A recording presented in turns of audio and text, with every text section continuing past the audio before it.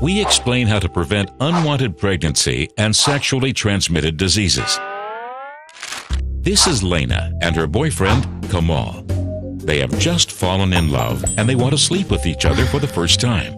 Of course, they know about the risk of pregnancy, but they consider themselves way too young to have a child.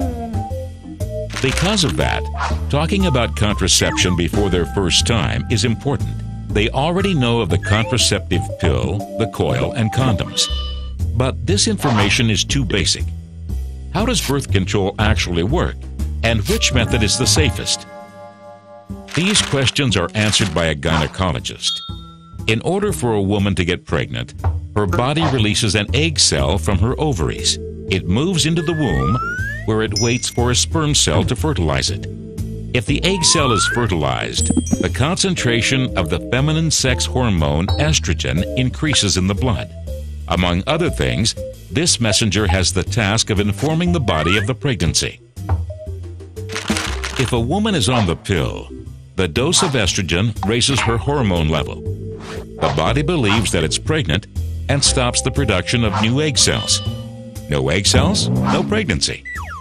But there are also contraceptives that work without hormones.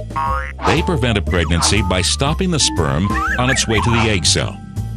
Condoms, copper coils, and the diaphragm work in this way.